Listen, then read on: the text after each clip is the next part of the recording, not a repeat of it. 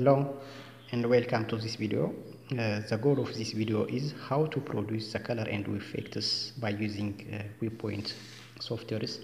When you say that a color and effect, a fabric is woven with a particular with using two or more colors in a particular pattern. A color and effect is produced, which means that colors and effects enable the designer to observe the effect that a color plan will produce for a given webs. So at least three important parameters are required to be known, namely the order of warping, the order of wefting, and also the web designs.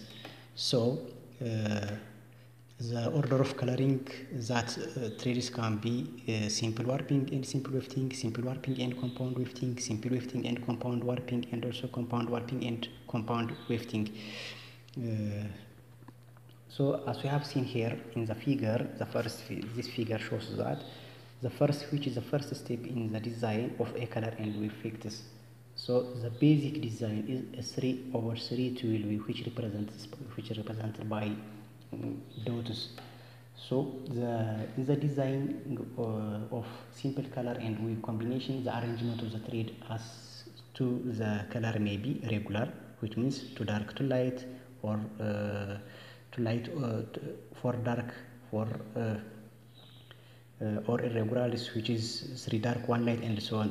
In our figure here is in the warp way direction we use to light to dark, to light to dark, and also in the weft way direction we use to light to dark, which means light dark dark, light dark dark, light dark dark in the warp way direction, and also light dark dark, light dark dark, light dark dark in the weft way direction.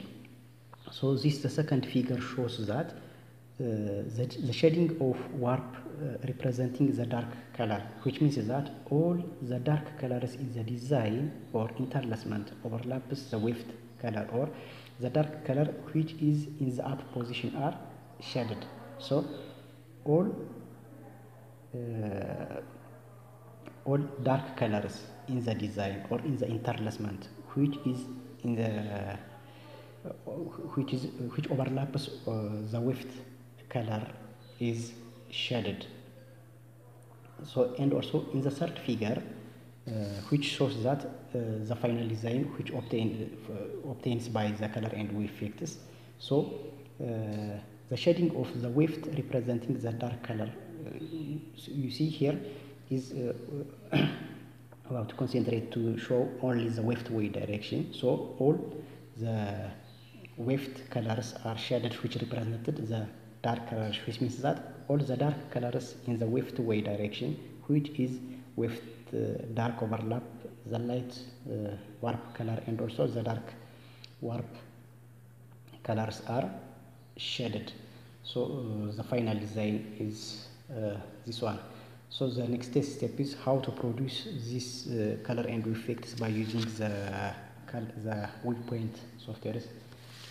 Let's see all the possible steps here in the what you call the waypoint softwares.